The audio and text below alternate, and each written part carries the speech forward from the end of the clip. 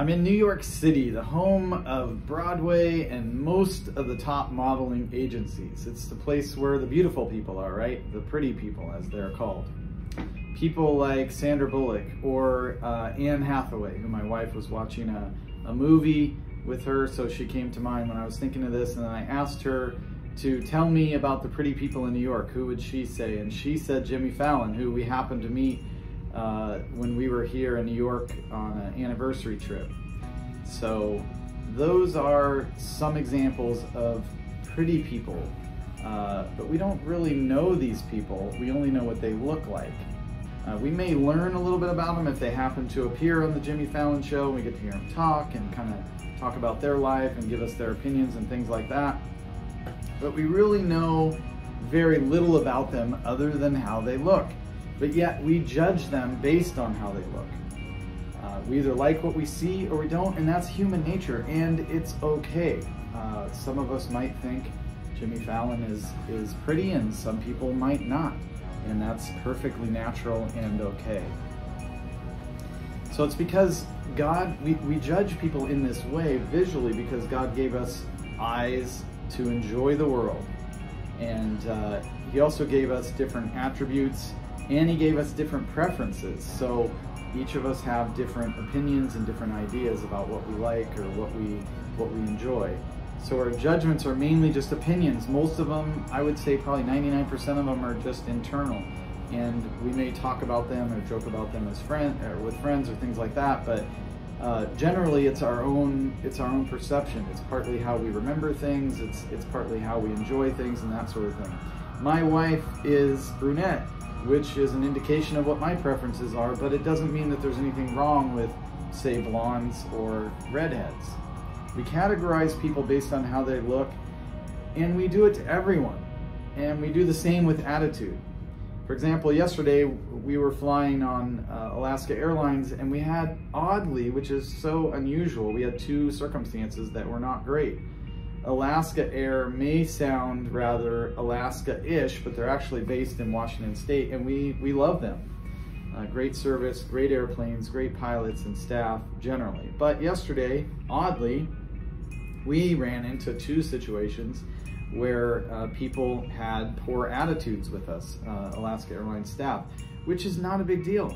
We just let it roll off of our backs. It's not something to get upset about. Everybody has a bad day.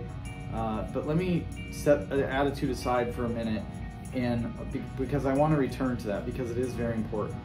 Now, think about this thing called, this so-called systemic racism that we've been hearing a lot about. CRT. It's supposed to be the solution to our systemic racism, right?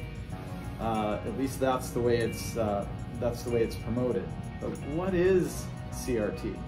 First of all, don't feel bad if you don't know what it is or even what CRT stands for. It is confusing and ambiguous, and it is intended to be. The people that created it really want you to be confused. They don't want us to understand it. They just want to shove it down our throats because it is so incredibly vital and important to the future of America.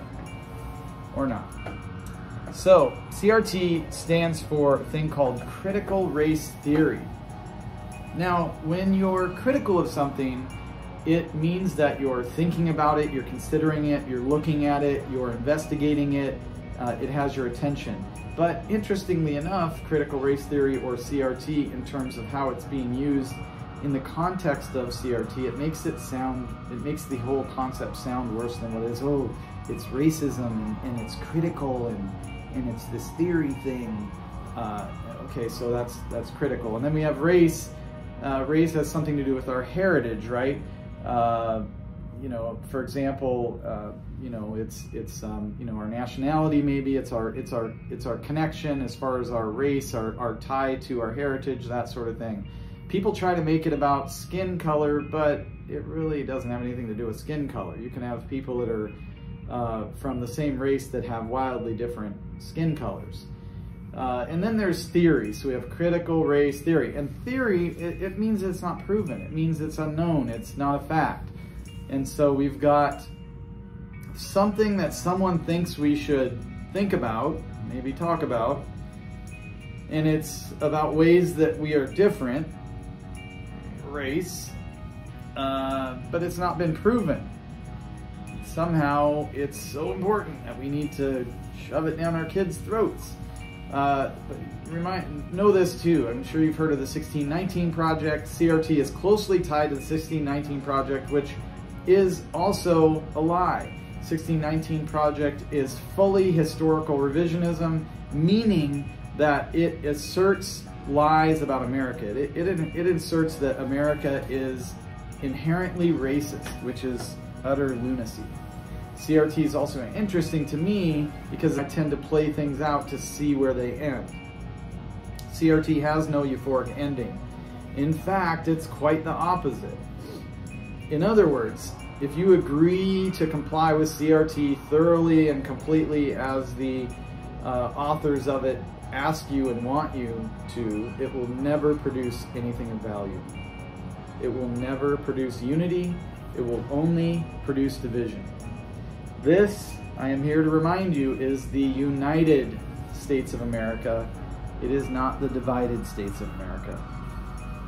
Yet, we are implementing CRT into our schools and corporate training at places like the Woke Coke Company and Delta Airlines. And now, Project Veritas has just revealed that the toy company Hasbro is actively working to implement CRT sensitivity into the design, which is being indoctrinated into our kids to help them understand their ability to see people different and to see themselves as different and to see themselves as inferior. Yeah, crazy. The problem is that it is similar to the 1619 lie. America is not inherently bad, nor are people of any color or race automatically bad as a result of their skin color. Rational people would not blame two Japanese children walking down the street for the attacks on Pearl Harbor. That would be lunacy, but that is exactly what they are asking us to do. Similarly, we should not be training our kids to believe that they are responsible for all the world's mistakes. All of America's mistakes, all of their parents' mistakes, none of that. All of the mistakes of somebody who happens to have the same skin color. Or that something is wrong with them because they are in a world that is imperfect. Another very easy way to define CRT is that it's racism. You look it up in the dictionary, it should just say racism, or CRT equals racism. It's racist to say that a person of any color or race is inherently bad or broken goods just because of their association with who they are. Imagine that. Baby wakes up, is born, and the first thing they tell him is, because you were born this way, you are inherently bad. It's lunacy, and it's totally anti-American. It reminds me of, I've traveled in the military, and personally I've gone over to Asian countries a lot, and I know this to be totally true, which is very interesting, but it's totally racist, what I'm going to tell you, and it's totally anti-American in terms of the way we think, the way we live, the way we act. Even in Europe, they don't act in this way to the extent that they do in Asia. And this is not against Asian people. This is a cultural thing. It's the way it is. There's, you know, even in India, there's a caste system which is illegal, but it still exists. It's still there. In Asia, the bottom is the which country is it? It's the Vietnamese. They tend to be seen at the bottom of the Asian hierarchy. And at the top is a battle between Japanese and Chinese, and everybody else lands in the middle. And most Asians know this. Anybody who's spent much time in any Asian cultures or countries, they kind of have this sense. My point is that it's racism, it's wrong, and my point even more so is that no such thing exists in America. Nobody looks at any particular race and categorizes them based on their race or their skin color or whatever. It just doesn't exist in this culture, but it does exist in other places around the world. I'm not trying to say that we're better than others, I'm just saying we're not as bad as the people who are promoting CRT are trying to make us believe.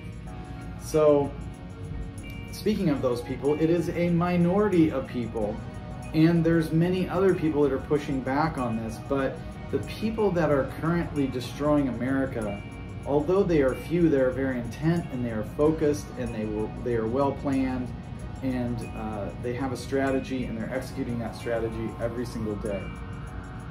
Part of the minority of people that are pushing back are people like Morgan Freeman and Candace Owens and Denzel Washington, who all say that we should stop fanning the flames of this so-called systemic racism. Why? Because it's a lie. America is the greatest country on the planet and in the history of the world. Because of American greatness, we no longer have slaves. Indians no longer have slaves. And slavery is much less common throughout the rest of the world because of American strength. People that promote CRT say the opposite. They say that America is bad and that it encourages systemic racism, while at the same time refusing to admit that America, over time, abolished slavery. And in fact, America was the first country in the world to abolish slavery, and it led the rest of the world in abolishing slavery. So, you see how they are working to revise the way that we see history? Now let's go back to how we see each other for a moment. You've heard the statement, attitude is everything. Let me tell you, attitude means much more than skin color ever will. I mentioned our affinity to beautiful people, or the pretty people like Sandra Bullock or Anne Hathaway or Jimmy Fallon, evidently, according to my wife. These people are blessed right from birth, right? But with the right makeup and clothing, even Anne Hathaway could look just, average or worse, right? And it is the same with attitude. We can be any color and have a great attitude, and people are not going to care. Where I come from, it's all about work. If you work, you're respected. If you do not work, then you're not respected. It has nothing to do with race or color. There are many spurs to this conversation about CRT, so I'll leave you with those to consider. There's one more thing I want to talk about that's bigger than CRT, however. It's the people that are pushing this garbage. CRT is being pushed by people that are actively working to destroy America. It's important for you to know that. Why would I say that? Think about it. They are pushing a race narrative, yet they ignore so many obvious facts that refute their position. When violence or death comes to a black business owner, a police officer, or anyone else does not agree with their burn, loot, murder agenda, they completely ignore these people and circumstances, as if their lives do not matter. They are wrong and they are guilty. When you think through the results of CRT, and it's allowed to play out, these people are guilty again. CRT is dividing now, and it will always divide. In the future, it will yield weak and divided people. CRT promotes segregation, which is something that not long ago America worked hard to overcome. We all know that. The promoters of CRT do not have a better plan for America. They will continue to destroy America and everything it stands for. If you choose to believe the lie and you kindly continue sort of wanting to avoid the confrontation, then you'll soon find yourself with no rights at all. These thugs will destroy it all. They will use force, and they will force you to build a wall around their city to protect them. They will live lavishly while you scourge for a meal. They will look down on you because you bend a knee only to God. They will force and manipulate you to serve their purposes. They were wrong before, and they are wrong now. They will always be wrong. We are no longer seeking to restore these people. We are taking control of America back from those that stole it and are actively working to destroy it. They will not be pleased with us no matter what we do. They do not have a better version of America. They only think for themselves. I'm Jerrod Sessler, and I hope that this helps you to understand CRT more thoroughly. It needs to go. American values do not align with leftists because they hate America. We must engage by giving our dollars and our talents to defend our great American values. Visit JerrodSessler.com to donate and get involved. Say yes to America.